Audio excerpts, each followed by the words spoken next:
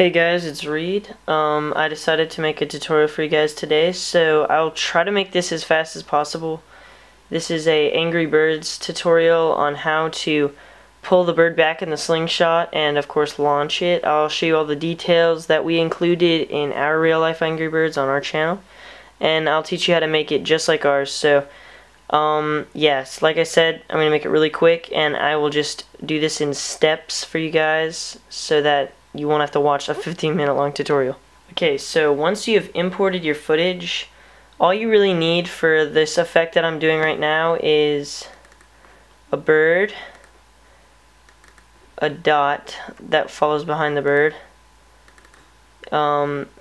This one right here is the slingshot. All this can be found on Google Images or various websites. You guys can find it easily. And then I just made this in Photoshop as the little pad that the bird sits on. So just first import those. So your next step will be to position all of your footage on the composition. So drag it down or however you please. And yeah, I'll trim it later, but basically all I gotta do is just click and then hold shift to keep the proportions straight. And line it up to about where your fingers pinch. And now you have it so that right when you grab it, the bird should be right there. Okay, so now just take your bird and drag it down. And once you've done that, position him and scale him down to about where he would rest in the slingshot, which is about that size, if not maybe a little bigger. So just pop him down right there. Next, what you have to do is take the slingshot. See how he is in front of this area when you want him to be inside, so it looks like he's actually sitting in the slingshot. Take this slingshot and say Control D to duplicate it, then drag this above the bird. Now of course he's cut off in the front too, so just go up to your pen tool and draw a quick mask around this part right here, and you can adjust later, but right there. So now it has masked out this part and it looks like he's sitting in the slingshot. Next, just take the little pad that he sits in on the slingshot and drag it above the bird. Actually, yeah, I guess above the bird would work. Position it to where you want it, and of course scale it down. Yeah, I apologize for my hands shaking right now. I am using my mouse, and normally I use the trackpad. For some reason that helps, but the reason I'm using my mouse is because my camera is in front of my laptop. So just drag it to about where he would look like he's sitting in it, and then of course you can position it around using the keys on your keyboard. So now it looks like he's sitting in the pad. Your next step should be tracking, so go over to Window, make sure your tracker's pulled up, then say Layer, New, Null Object. This will record the tracking data. So go down to here, click Track Motion on your source footage. Now take this thing right here, which is the tracking point. I would recommend choosing like maybe your thumb or like in between your fingertips. It's good to pick areas that have like the most difference in contrast. Then draw that about there and that about there. It doesn't really matter. The tracker's pretty basic and the bird doesn't have to stay exactly in your fingertips. Click the play button and it will try its best to track to the points that you just gave it. Once it's done tracking, click apply, then it'll give you this little window that says that. Click OK, and then since it just opened all this, I'll just go down with it.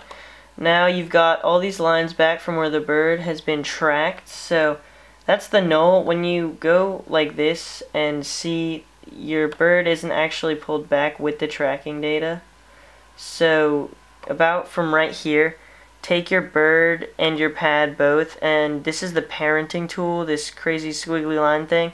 Just pull that up and drag it up to the null 4 layer, and then right here, pad also, drag that up.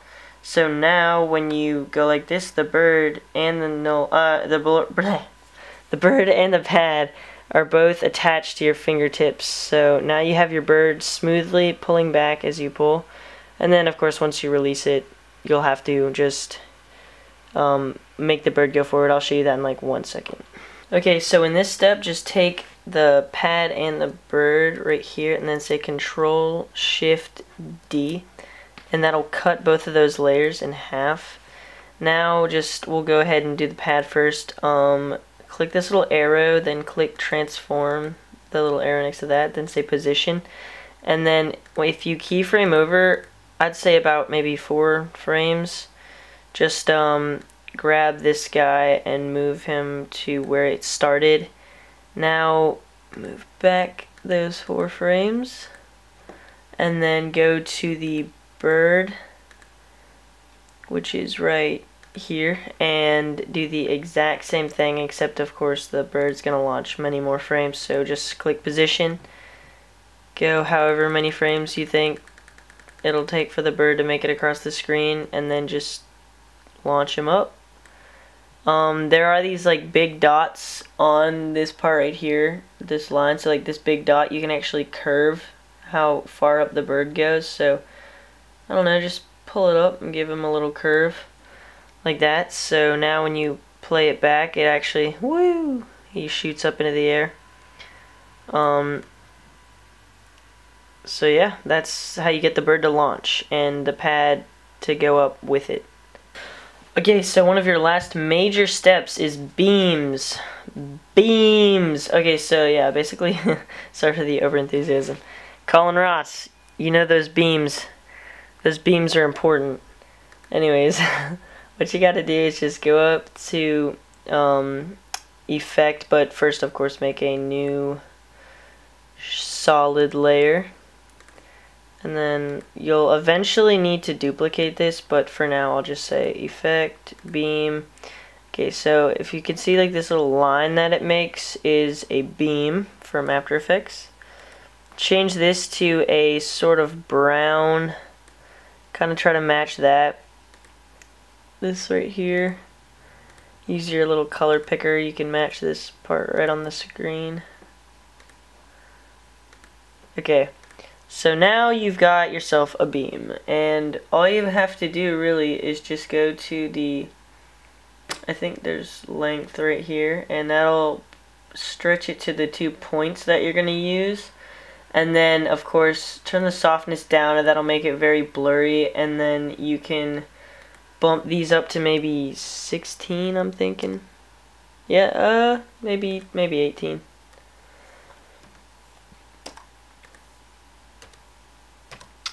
Okay, so now that this rope that you have is 18, as 18 whatever pixels thick, just pull it down and then go back to where your bird was getting launched.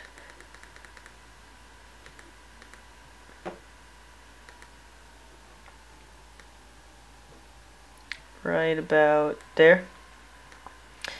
If you notice, it's actually in front of the bird right now, so drag this down to, I think this is right about right there. And then from the beam, make sure you click starting point and end point to move, so that when you pull it back, those little keyframes will animate it as you pull it back. So pull it to where you're about your farthest point back, and drag this guy to the back right about there. So now it looks like a rope is pulling him back. And then of course when you move up and he needs to be launched, you can just Control Shift D it and move your beam up,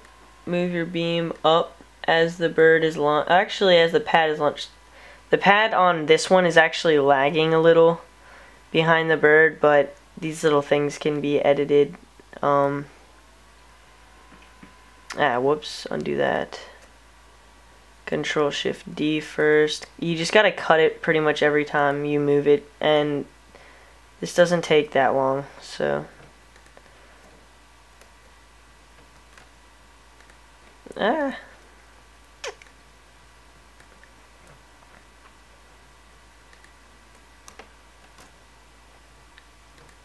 And there you have it. That would be about the maximum point to where it would go up. So now it'll just launch with the bird. Okay, so once that looks nice and smooth, I went ahead and just added the second one. And the bird launches. Basically what you have to do is just as it goes along, which this is probably definitely the easiest step, but sometimes time consuming depending on how long the range is. Take your dot, drag it in, and then of course resize it like that, and then put it behind the bird. And then from there you just move the position in the front, and then once you do that, every time the bird goes by you just add another dot. And yeah, I'm not going to go too far into that because I don't want to bore you guys to death, but I'll show you one last detail that'll make it look good. So basically, the last thing you can do to add a lot of detail is basically just take your slingshot and Control D to duplicate it, then go over to Effects, Blur and Sharpen, add a Gaussian blur, turn the blurriness up a lot. Wait, let me just drag it out. Turn the blurriness up a ton. Then go to Effect, Color Correction, Brightness and Contrast, and turn the brightness all the way down, and the contrast down. I guess it doesn't do much, but then hold W to rotate it, and depending on where your shadow's going, I'll just, I guess, do that.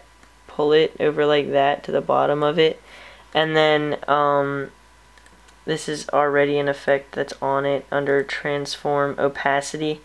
Just turn that down a lot, and I'm probably going to blur it a little bit more.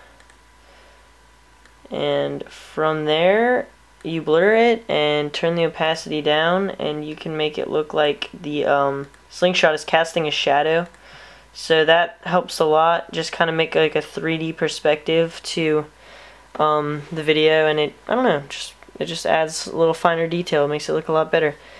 Yeah, so that's about it. Leave comments on what tutorial you want me to do next, and if you do make an Angry Birds video after this date, just post it and show me what you've learned from this, and post as a video response. So that'll be really cool. I'd like to see what you guys have done with this. Of course, this isn't the best example of an Angry Birds. If I was actually trying, I would have made it look a lot better, but it is what it is. So yeah, peace guys.